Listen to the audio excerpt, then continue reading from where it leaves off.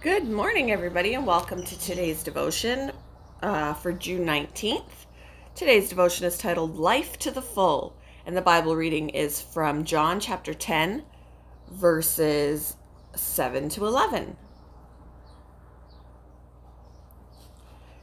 Therefore Jesus said again, "Very truly I tell you, I am the gate for the sheep. All who have come before me are thieves and robbers, but the sheep have not listened to them. I am the gate. Whoever enters through me will be saved. They will come in and go out and find pasture. The thief comes only to steal and kill and destroy. I have come that they may have life and have it to the full. I am the good shepherd.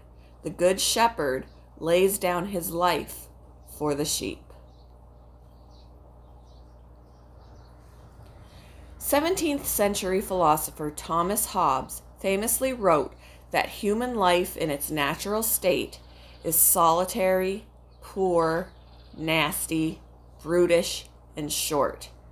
Hobbes argued that our instincts tend toward war in a bid to attain dominance over others. Thus, the establishment of government would be necessary to maintain law and order.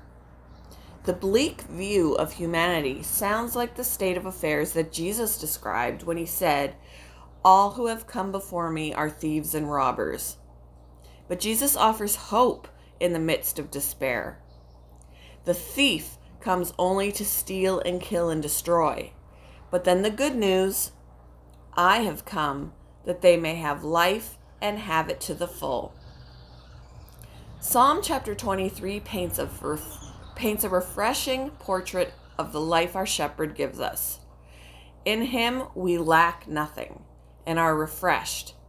He leads us down the right paths of his perfect will, so that even when we face dark times, we need not be afraid, for he is present to comfort us.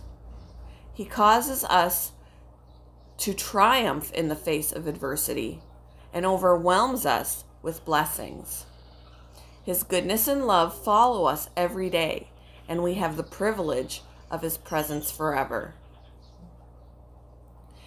May we answer the shepherd's call and experience the full, abundant life he came to give us. How would you describe the life that Jesus came to give? And how can you share this life with others? Thank you for joining me for today's devotion, and I hope you all have a wonderful day.